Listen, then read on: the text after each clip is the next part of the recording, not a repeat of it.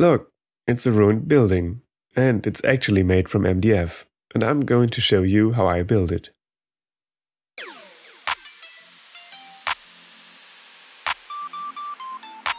So, I bought this ruin kit before I bought my MDF game board, and after I built the MDF game board, I realized that this ruin is kind of from the same product line, and that it actually fits really well on the game board. What a surprise!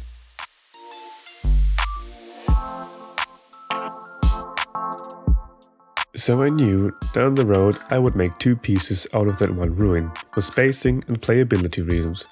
I also knew that I'd add a base to it, but before that I just built it up like the instructions told me to.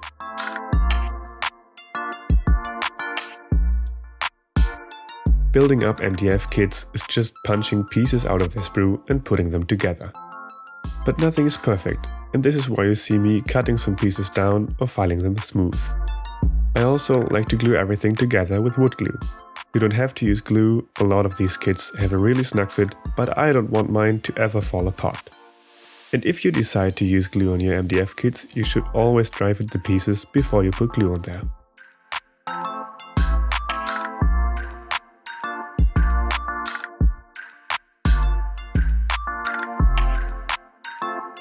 This kit has rebar sticking out of the broken walls. To differentiate rebar from the rest of the walls, I tried to make it thinner and give it a rounded shape by cutting away layers of MDF and filing it down. This method didn't work as well as I wanted to, but I also did not invest that much time in it, so yeah.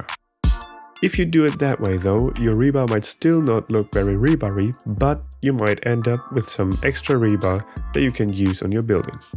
All depends on how thick the layers are that you cut away from the rebar.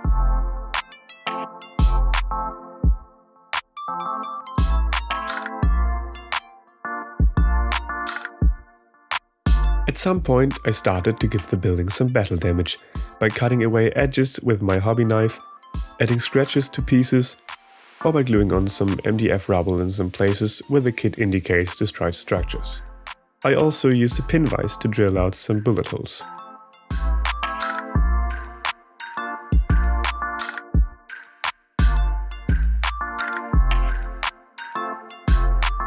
Here I'm beginning to separate this one ruin into two. To begin, I marked out where I wanted to cut it in half. I later used those lines as a rough orientation, because using a hobby knife to cut a fully assembled MDF kit apart is not easy. It's more like hack slashing through there and hoping you can fix it later on and still make it look good. So, if you like being mad at yourself and your decisions and are willing to invest a good amount of time into a mediocre cutting job, use a hobby knife. But using a fret saw or coping saw will make your life a lot easier, I suppose.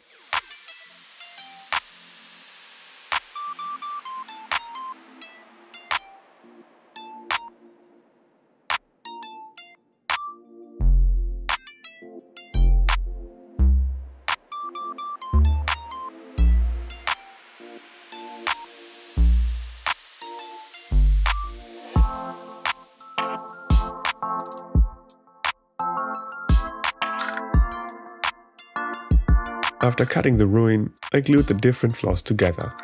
I also added more battle damage, one extra ladder and extra rebar.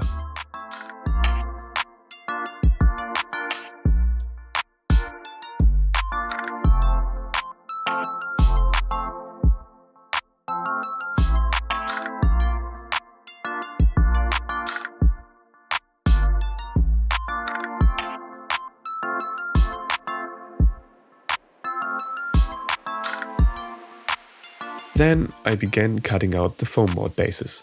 My MDF game board restricted me to a maximum length of 20 centimeters, but I decided to go with 19 centimeters, so nothing will go wrong size-wise.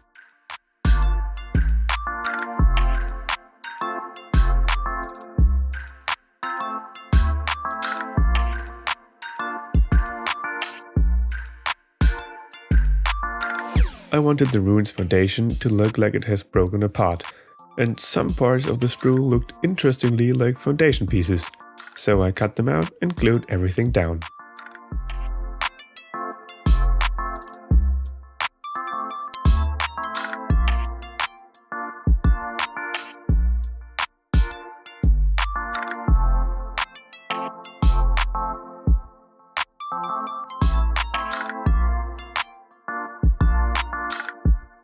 The inside of the ruins looked very uninteresting, so I added some floor tiles to give it more detail.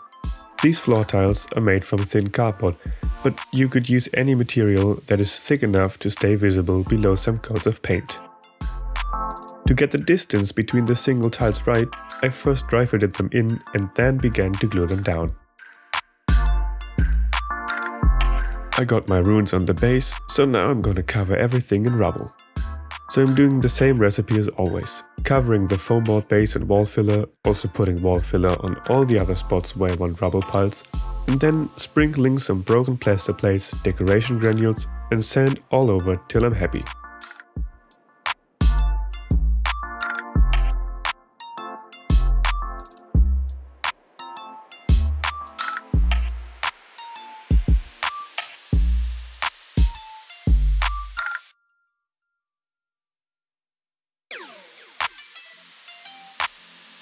As you can see, I also added one of my self-made barrels I made in my last ruined building video. By the way, this filler does not shrink while it dries, and you should look for that too if you don't want your wall filler covered foam board bases to warp. To give all the walls some more texture, I stippled on watered down filler. I then sealed all the sand in by painting on a layer of watered down wood glue.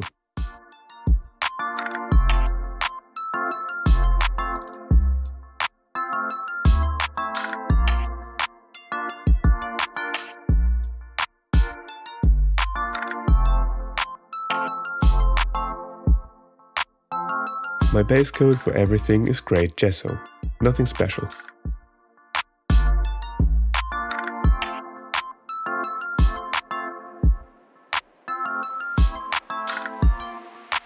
I then covered everything in my trusty self-made black wash. It's basically watered down acrylic paint, 20 parts water and 1 part paint.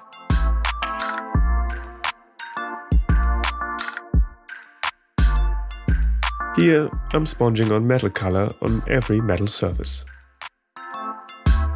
Now I'm dry brushing all the pieces with 2 different grey tones. The first pass is a medium grey all over, and the second pass is a lighter grey, more from above and more selective. So, due to me painting different colors in the wrong order, I basically got rid of most of the metal parts. So my pro tip is to first dry brush the grey parts, after that stipple on metal paint. But here I am, thinking that there wasn't a well-readable difference between the grey and the metal paint anyway, so now I'm using orange, black and brown paint to make all the metal look like it's rusted and corroded, which leaves me with a nice, good-looking contrast.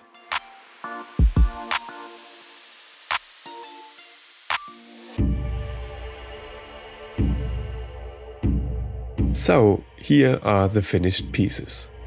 I'm quite happy with how these turn out, but there are some spots where I could have put on more wash to get a bigger contrast between my shadows and highlights.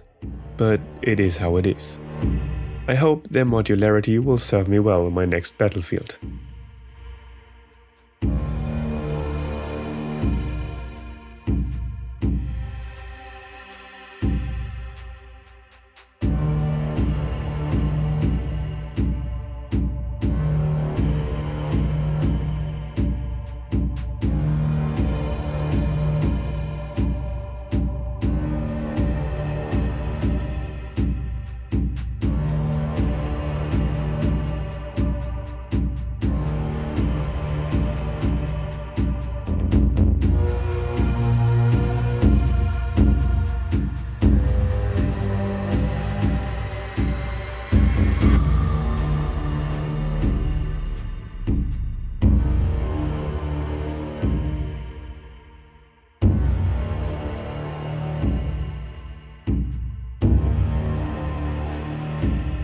Thank you very much for watching till the end. Please give this video a thumbs up, maybe leave me a comment. If you're not subscribed yet, feel free to do so. Stay safe and till next time. Goodbye.